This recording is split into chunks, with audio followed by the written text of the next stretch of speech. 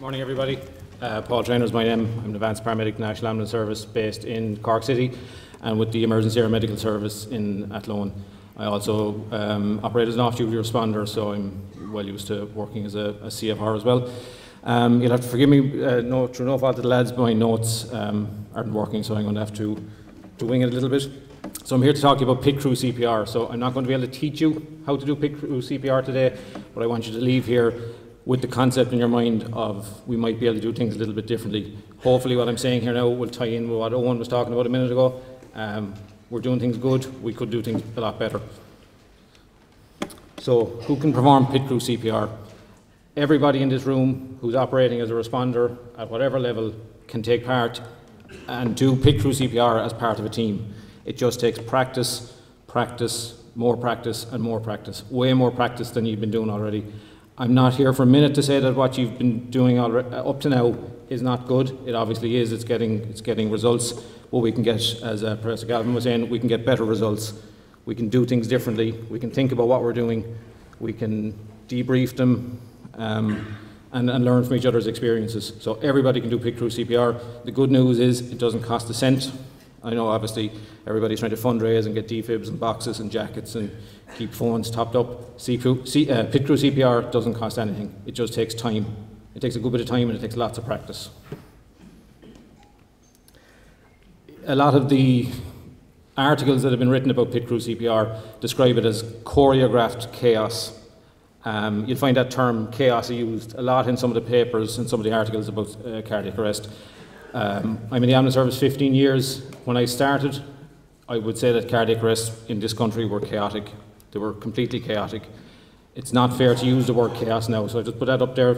I put that slide up and took it down a few times, but cardiac arrests in Ireland, thanks to lots of different things, the control centre, identifying cardiac arrests and doing telephone CPR, everybody in this room, CFR groups, upskilling of the ambulance service, new equipment. Cardiac arrests are not chaotic. They are very stressful. There's lots going on. There's adrenaline flowing, not only through our syringes, but through people's bodies. You have family members. You have lots of different factors. You have an environment that you may not be able to control, but we're going to talk a little bit about that later. Chaos is not a word that we're going to use anymore. They're much more orderly, but Pit Crew CPR can bring even more order to that again. I need you to open your minds a little bit just for a second, not saying that you're not open-minded. I want to show you what ordinary CPR, ordinary good CPR is. It does the job, it does exactly, as Ronstein said, it does exactly as it says on the tin, and then I want to show you what Pit Crew CPR can do. So we can do a play button on this.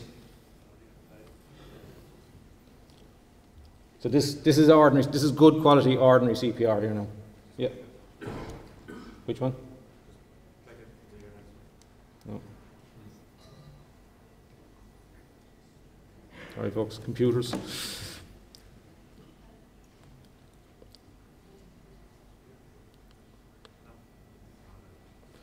Okay, we have to use our imagination.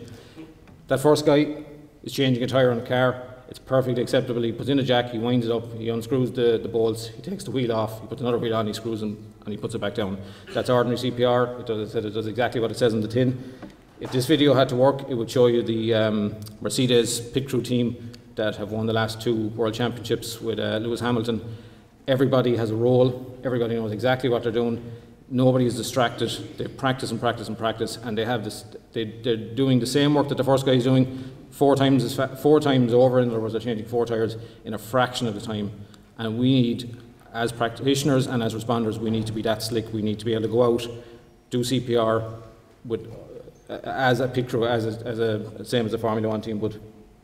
Basic life support is the cornerstone of everything that you're going to do. We're all familiar. Everyone's familiar with the chain of survival. I don't need to go into that. There's a new term that I hope you're all going to start using going into the future. There's two versions of it. The first that we're using here is the BLS triangle, or in the States they're calling it the triangle of life, which I think is a little bit more catchier, kind of grabs people's attention. At the centre of everything that we do is the patient. So the patient is going to be at the centre of our BLS triangle. Okay, so triangle is made up of 3 sides. The first 3 responders are the most important. They set the foundation for everything that happens after that. The first couple of minutes, you've all seen that of a cardiac arrest, are crucial. That's where it all happens. If we can get 360-degree access like we have around this guy, that's super. We don't want to have patients up against the wall. We need to control our environment. Don't let the environment control you. That's the first thing. Second responder is making the next link. So you'll see in a minute in a draft CPG that all of these people have a certain role when they get there. So the first person in the door is doing one particular role, the second person doing another, third is doing airway. It doesn't matter, everyone needs to train and it'll be interchangeable. And when you walk in the door, if you're going to practice Pit Crew CPR, you need to be able to walk in the door and know exactly what your role is. You don't need to get distracted by what the next person is doing and the next person is doing. They're going to know what they're doing. The next cardiac arrest, you might be the first person in the door on one, the next one you might be the third person in the door. They could be 24 hours apart or they could be 48 days apart. You need to be totally focused on what your role is going to be. That's what a Pit Crew CPR looks like with 6 providers. But the most important three, I don't want you to get too distracted by the people on the outside of the triangle. The most important is the BLS triangle, that's intact, and that the BLS is exceptionally high quality. The leader, which is a P4 here, will be staying outside of the triangle, won't be interfering with the BLS, but will be keeping an overview on it. And the other 2 people are support. I wasn't too sure whether there was many people practicing Pit Crew CPR until this week when I attended 2 cardiac arrests, 2 very different cardiac arrests. One of them was entirely made up of practitioners, and it went fine. It was the guy changing his wheel. It was okay. Everything went as it should, but it wasn't as slick as it could have been. I went out to a cardiac arrest last Thursday, which was made up almost exclusively of CFRs. Certainly the CFRs were first on scene. And when I walked in the door, this is exactly the setup that was going on. It was 4 CFRs, an AP and a paramedic, and they had a 6-person Pit Crew CPR model set up unknowns to themselves. So we're all doing this, we just need to practice it and do it a little bit better. This is the key to Pit Crew, is communication and feedback. Feedback, there's a skill in giving feedback. You can't, if you give feedback in the wrong way, it ends up being taken as criticism. And you can't, if you start criticizing people, they'll turn away from it, they won't embrace it, and nobody wants to be criticized for anything. But I think we'd all like to be told if we were doing something good, we could do it a little bit better. This is called the feedback sandwich. So you give praise. No, I know I said don't give criticism, that should be praise, feedback, and more praise. So this is a slightly better illustration of it.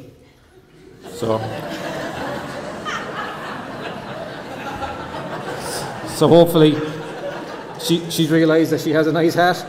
She might be able to do something with her face, and but she has a nice top. So she's leaving with a positive, and that's what we need to do. Obviously, when we're at a cardiac arrest, we're not going to be commenting on people's fashion sense. But if somebody is doing, like as Owen was mentioning earlier, compressions, recoil. Another thing is not over-ventilating the patient. If somebody is over-ventilating the patient, we need to be able to tell them that, okay, you have a good seal on the face mask, but you might need to slow down the breaths a little bit, and well done, you still have a full cylinder of oxygen, or what, that type of a thing. So you put your feedback in the middle of praise, and that's very important, and it takes as much practice to give good feedback as it does to do good Pit Crew CPR. So the technicality bits you can train on, but the feedback, that's the bit where it's going to be, you're going to make or break. We're all in this for the patient. I've said that already. Pit Crew CPR is not a magic bullet. There will be patients who will not survive their cardiac arrest, and we need to have a realistic expectation as to what the outcome is going to be. But with everybody practicing, keeping the chain of survival intact, practicing the BLS triangle with Pit Crew CPR, witness cardiac arrest and the shockable rhythm, we should assume and expect to have a successful resuscitation. If we go in there with the attitude that, sure, hopefully we get, no, you need to go in there with the attitude that we are going to get this patient who's in a shockable rhythm back. We're going to be a tight, organised team, and we're going to do it, and we're going to do it well, and we're going to provide each other with feedback. We want to see lots more of these, and we'll be delighted to see a speaker later who was a survivor of cardiac arrest. There's lots of success stories, but we can do, as Professor Galvin said, there's a lot more that we can do on that. I believe that Pit Crew CPR is one of the ways. It's not the answer to all the cardiac arrest problems, but it's certainly one of them. And if I can leave that slide up while I exit stage right, if you just keep that in mind, teamwork, communication, smooth transitions from one compressor to the next, and mutual respect. Provide feedback, don't criticise. If you get feedback, don't take it as criticism, and we can all work together as a team. Thank you.